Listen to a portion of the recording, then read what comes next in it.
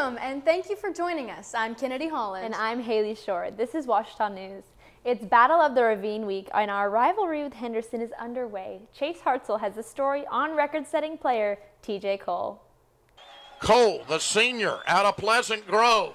Got a hold this time. Goes to the 3. Goes to the 2. Goes to the 1. To the promised land. Ouachita is back on top.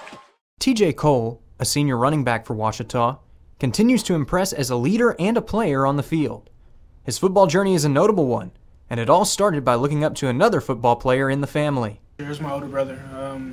We're like 10 years apart, but he played for Texas High School in Texarkana. He played with Ryan Mallett, so like I got to watch Ryan Mallett start off in high school, and I also got to watch my big brother play, and he's been my inspiration throughout the years. In addition to his brother's influence, Cole credits his Texas roots for developing his determination on the field.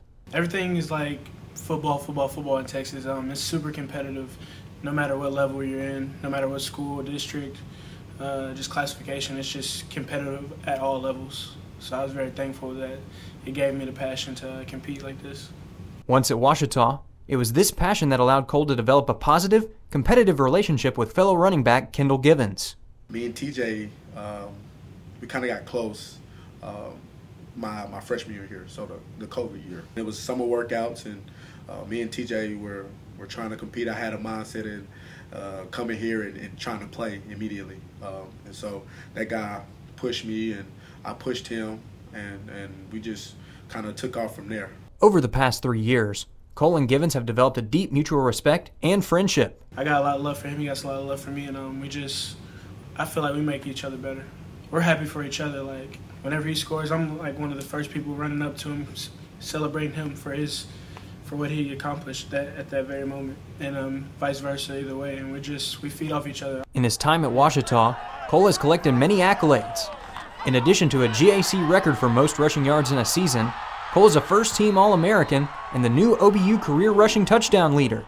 If you ask him, though, that's not what he hopes to be remembered for most. I've left a good mark just being a player here, but I just want people to remember me as who I was like off the field, just how I just make people laugh. I bring a lot of energy to different situations. I try to make light of terrible situations too, but just how I am off the field, just not caught up in all the other stuff. One thing is certain, TJ Cole's impact will be felt in the Tiger locker room and record book for years to come. This is Chase Hartzell reporting for the Ouachita News Show.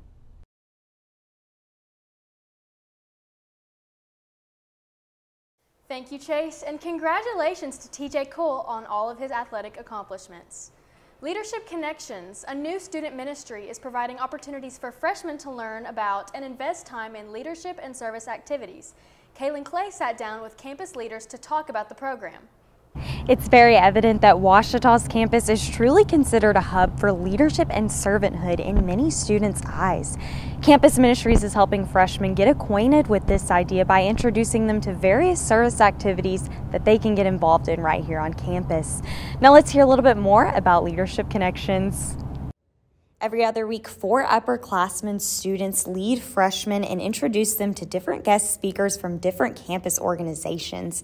I had the opportunity to visit with one of these leaders, Emma Donley. Yeah, so Leadership Connections is a really great way for freshmen to be involved on campus ministries because it really tells them about all of the different opportunities that they can have on campus, introduces them to different leaders on campus, and really helps them to get a perspective on all of the different things that they can do.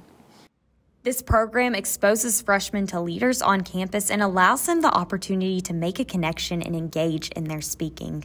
The freshmen are allowed to ask questions to those people, really get a feel for how they lead on campus and what they're enjoying, and maybe have an idea of how they'll be able to be involved when they're upperclassmen. Well, this group has been meeting every other Wednesday for lunch right after noonday, and we really are just so proud of their efforts in investing in our campus. For the Ouachita News Show, I'm Kaylin Clay. Back to the studio. Thanks, Kaylin. Guard the Tiger, a bonfire, and of course, the big game are all taking place this week. Josh, what does the weather look like for this week? I am glad everyone is safe this week as we had an intense weekend of storms on Friday. 18 tornadoes touched down that night, destroying many buildings throughout the region. I personally was out of town. However, I heard that a lot of people had to take shelter in the dorms. We won't be seeing any more severe weather throughout the rest of the week, though. Be prepared for some really cold temperatures coming up. It's been in the 70s for far too long. There is a front that is going to be moving in on Friday that will bring some rain and cold temperatures that actually could hit freezing. Be prepared for some temps in the lower 50s on Saturday as the Battle of the Ravine takes place. And be warned, those of you guarding the Tiger Friday night, it is going to be really cold. Make sure you wear a jacket while out guarding. Next week is going to stay cool, so let's hope we can keep these colder temperatures throughout the rest of the fall season. Numbers are provided by AccuWeather. Back to the desk. Josh, I'm glad to see great weather ahead. This is our 95th Battle of the Ravine, and what a road it has been. Chloe Velleman has our Roar Rundown. Welcome to the Roar Rundown. I'm Chloe Velleman. The men's cross-country team competed in the GAC Championship, finishing in 4th place out of 8 teams. The top finisher for the Tigers was Whit Lawrence, coming in 10th place. Evan Armitage crossed the finish line next in 14th place, followed by Cade Swindle in 20th, Lawson Sanders in 21st, and Jalen Becko in 25th. 3 Tigers earned all GAC honors, with Whit Lawrence making first team and Armitage and Swindle making second. The team finished the season with a 4th place win with a total of 90 points. The Lady Tigers cross-country team earned their first ever GAC championship win, coming in first by 14 points in the GAC tournament. The top runner was Taylor Keith, who took 3rd, and coming in 6th with JC McGregor. Rounding out in 10th place, we have Kate Noctigal, Macy Cash in 11th, and Mackenzie Davis in 12th. 5 Tigers made all GAC honors, with Keith and McGregor on first team and Noctigal, Cash, and Davis on second team. Coach Guyman was named GAC Coach of the Year, this being his first while here at Ouachita. The team took first with 42 points, ATU next with 56, and in third, Oklahoma Baptist with 87.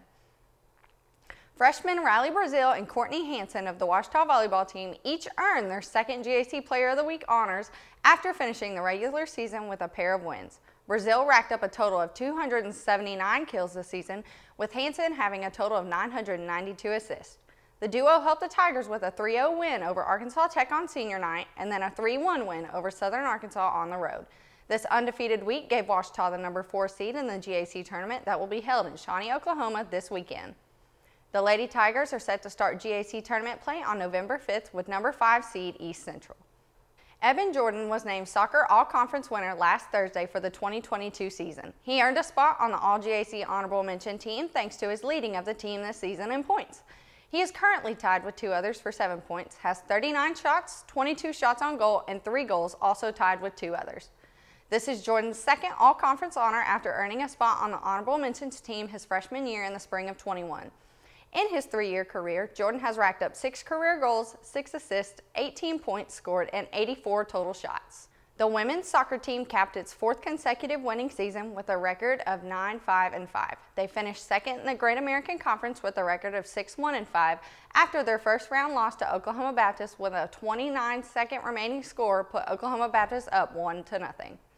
The Ouachita Tiger football team held firm with their on-the-road 40-18 victory over Southeastern Oklahoma State on Saturday. This was the Tigers' 10th win, which gave them the title of Great American Conference champions. Ouachita trailed Southeastern 10-0 in the first 4 minutes of the game, but limited them to just 8 points more through the rest of the game. The Tigers scored 19 points in the second quarter thanks to Gabe Goodman's pair of field goals, a 10-yard passing touchdown from Riley Harms to Connor Flanagan, and a rushing touchdown by TJ Cole. With just 34 seconds left before halftime, Ouachita had its 19-18 lead. Ouachita put 21 more points on the board, outscoring Southeastern in the second half. Cole put a 28-yard passing touchdown to Justin Dean on the board with 9:06 remaining in the third quarter. The Tigers scored again, this time with 39 yards out from Harms to Flanagan later in the third. The Tigers scored 3 more times before finalizing their victory over Southeastern State. Cole finished with 25 carries for 143 yards and 2 rushing touchdowns, while Harms finished 12 for 19 for 186 yards with 2 touchdowns and 1 interception. Flanagan had 94 yards for 6 receptions and 2 touchdowns.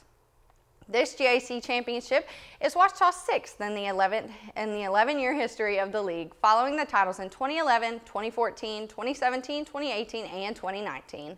This Friday, the Ouachita women's basketball team has its season opener. They will open their season at home against champion Christian College. Tip-off is set for 6 p.m. inside Bill Vining Arena. If you can't be there to watch the game, you can tune into the Ouachita Sports Digital Network YouTube channel where the game will be broadcast live. It is officially Battle of the Ravine week here on the Ouachita campus. Not only must the Reddies watch out for the pranks across the street, but they also must watch out for the Tiger football team. Ouachita has won the last 5 battles in a row, and now the Tigers lead the all-time series 45, 43, and 6. After Gabe Goodman's 53-yard field goal that won the 2021 game and their loss for the past 5 years, the Reddies must feel an avid sense to make a comeback. We'll just have to see who comes out on top for this year's Battle of the Ravine. The Tigers are set to cross the street to take on the Reddies this Saturday, November 12th. Kickoff is set for 2 p.m. at Carpenter Haygood Stadium. That's all for the Roar Rundown this week. Happy Battle of the Ravine week. I'm Chloe Velleman. Back to you. Thank you, Chloe. As mentioned earlier, Guard the Tiger is taking place this week to keep the Henderson Reddies away from our mascot. Monday night, the seniors guarded. Tuesday night, the juniors guarded. Tonight, the sophomores will guard. And Thursday night, the freshmen will guard the Tiger. Thursday night will be a campus-wide event complete with activities and booths from social clubs partaking in Guard the Tiger. But to kick off this event, we will have a bonfire and a pep rally at 6 p.m. Battle of the Ravine is an exciting week. It's also a scary week. There's a prank war going on between Ouachita and Henderson. I even saw some cop cars in the Maddox parking lot last night. Goodness, well, this is my first Battle of the Ravine week, and I'm already experiencing a little bit of the animosity between the two. Well, there's a lot to happen, but that's all we have for you today. Be sure to follow us on Instagram to keep up with the daily Ouachita news.